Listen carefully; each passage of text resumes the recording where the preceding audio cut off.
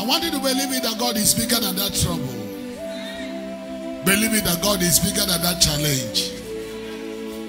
Believe it that what you are going through, this is not the end of your life. God is still ever faithful. He is able to do that which you have been asking.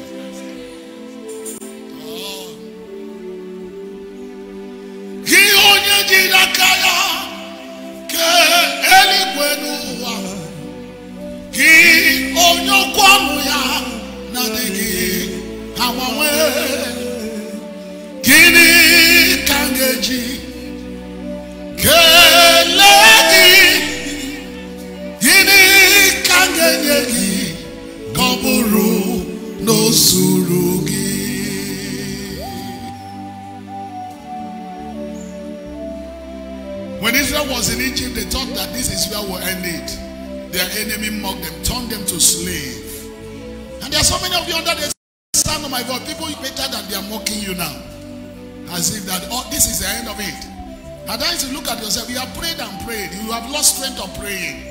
And you look and say, God, will you still answer us? The Bible said the prophecy was 400 years. But they spent 430 years. And many died. Many lost their life. I don't know how long is your matter. But I'm here to let you know. God is still faithful. I wish I can get that amen from you. God is still faithful. He's still God, a present help in times of trouble.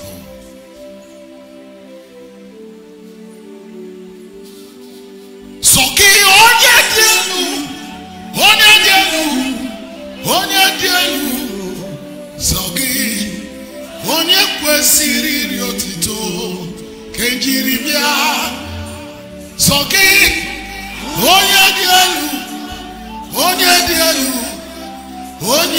elu Soki onye kwesịrị iri otito kenjiri bịa. We worship him because he's still God. Doctor's report may fail, but God cannot fail. Men may promise you and suddenly change their mind because you didn't meet up to what they expected you to do.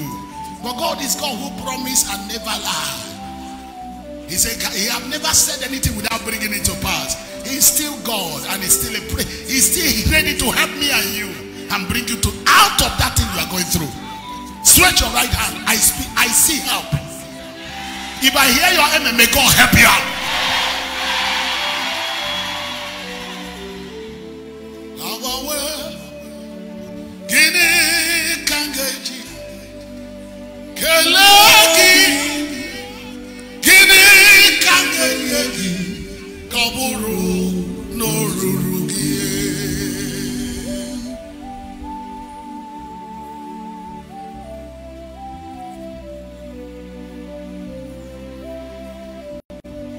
Say, gather them. I speak to the first 500 that hear me. Between now and August, there will be celebration in your house.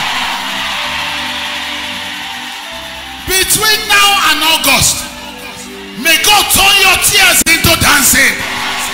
May he turn your tears into dancing.